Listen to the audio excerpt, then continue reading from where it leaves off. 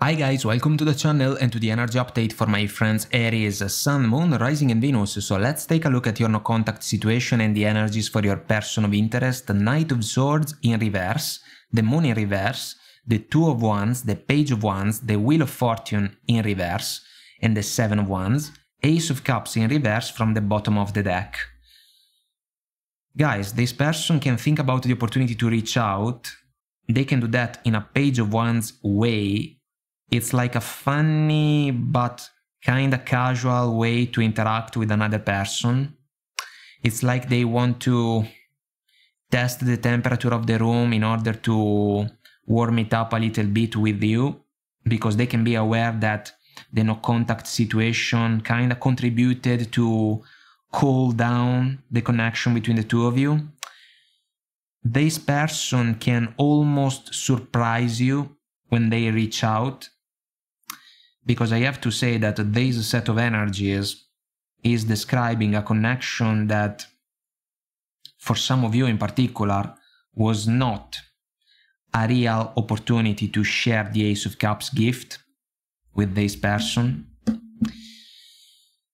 The Moon in reverse can even be a positive energy, because there can be the opportunity to discover something, and in this case, what you can discover is the fact that this person is not over you, number one, and number two, they genuinely think that the connection with you should not end. Wheel of Fortune in reverse. So, kinda unfinished business. We can say that. And the Seven of Wands can describe someone that, you know, doesn't want to let go of something. It can even be an idea. So this person can still be hopeful that when they reach out, things can be restored in a positive way between the two of you. The Knight of Swords in reverse, guys, can be a positive energy, because it may describe the willingness of a person to avoid to fall for heated exchanges, fights, arguments, altercations. My question to you is, if you experienced this type of pattern along the connection, what can make you think that if this person says that everything is going to be different moving forward, they can actually mean their words? Because this can be almost an attempt to say, look, I will do better because I will handle my temper kinda with more maturity, you know? And so this is why you should give me another chance. This can be something that a person can say, but it is not said that another one can kinda agree with ease, you know? Because maybe there are experiences that can bring forward certain doubts.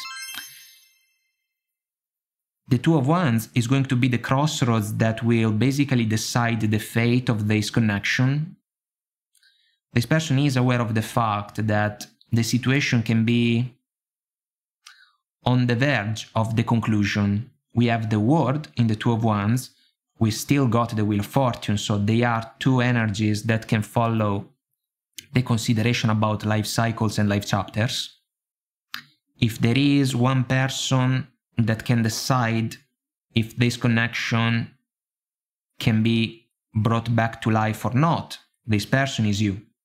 What I have to say, guys, is that if we follow the Ace of Cups in reverse,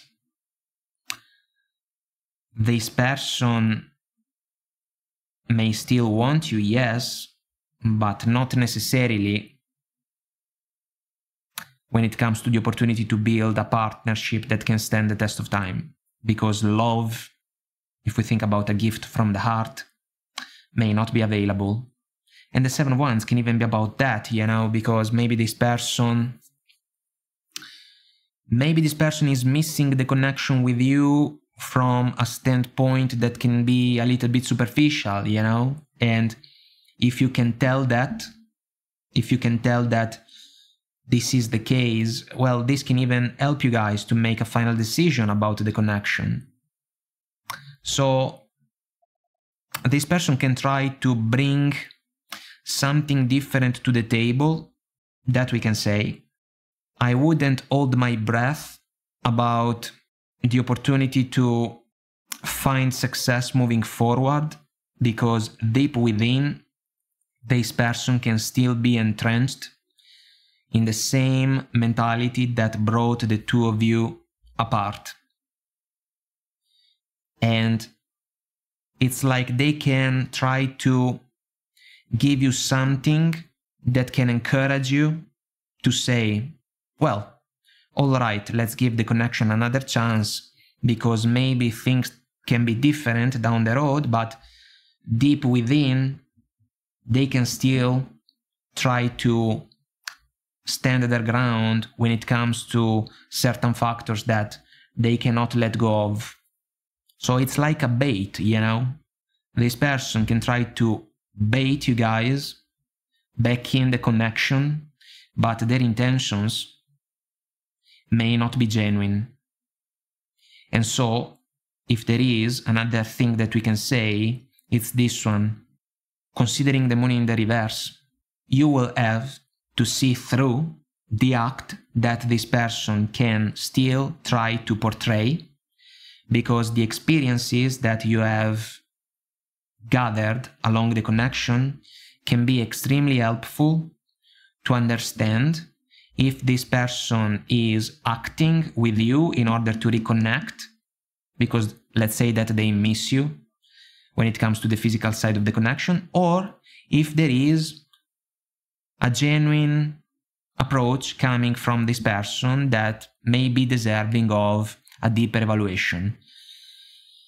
It doesn't seem to be the case, guys, but I think that some of you will get the opportunity to figure that out after this person reaches out. It can be via text, it can be through social media, considering the Page of Wands. Something simple, something to see how you can react, you know? So it can also be something meaningful, because it can say a lot about how this person thinks you can react, you know? It's like they can be aware of the fact that you may not be that excited to hear from them. And this can say quite a lot about the situation, if you ask me. So, guys, I hope that I made myself clear and this was helpful somehow, some way. If you want to comment, like and subscribe, it will help our channel to grow. So thank you, and until next time, I wish you all the best. Take very good care of you, and I will talk to you soon. Bye.